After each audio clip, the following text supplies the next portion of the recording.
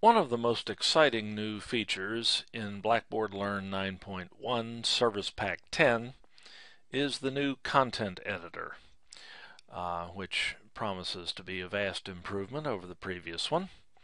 But one of the most intriguing features of that content editor is the new ability to record webcam video directly into the editor, giving you a very efficient way to embed video in your Blackboard shell. To see what we mean, let's build a content item.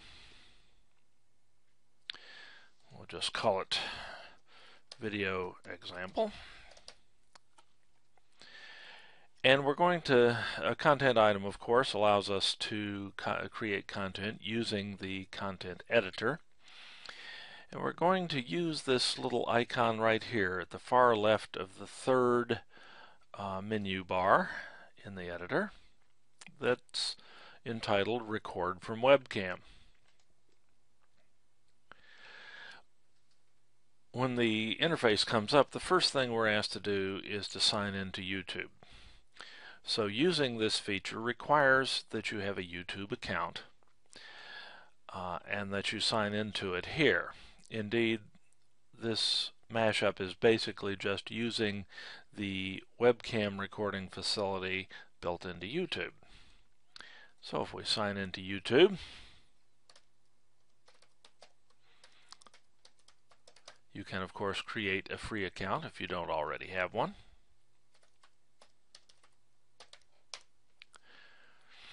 And grant it access to our system. We're now ready to record.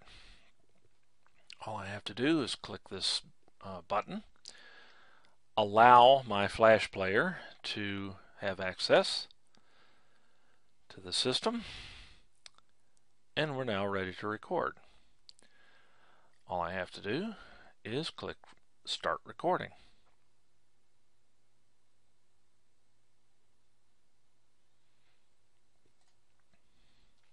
I'll have to OK this final permission. And now I'm recording directly from Blackboard through my webcam, in my laptop in this case, but it will work with any webcam connected to your computer. This tool gives you a very easy, quick, and efficient way to embed basic video content, probably mostly talking head content like this, into your Blackboard shell. Though of course you can record anything that your webcam can see, like maybe your textbook. This, by the way, by a book by Richard Meyer, is one of the best books about the efficacy of instructional multimedia. So you can go right ahead for some time speaking to your students. Once you're done recording, just click the button marked Stop Recording. And you can preview your recording.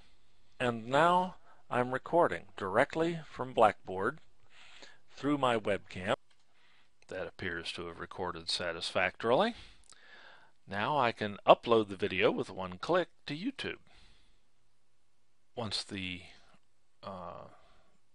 upload starts, I can go ahead and insert this into the content area where I started the process, in this case my home page. Or rather, I can insert the video into the editor. I then have all the usual controls and capabilities associated with a content item in Blackboard. And by clicking Submit, I place that item in my content area on Blackboard. Now we've got to wait a few minutes for YouTube to process the video, and a bit longer for it to provide automatic captions. The processing will only take a few minutes. The automatic captions may take anywhere up to 8 hours or more. But once we figure it's had time to do that, we can go now directly to YouTube and see that this video is captioned. We can do that by logging into YouTube in the usual way and going to the video manager in our account. That video should be right at the top. There it is.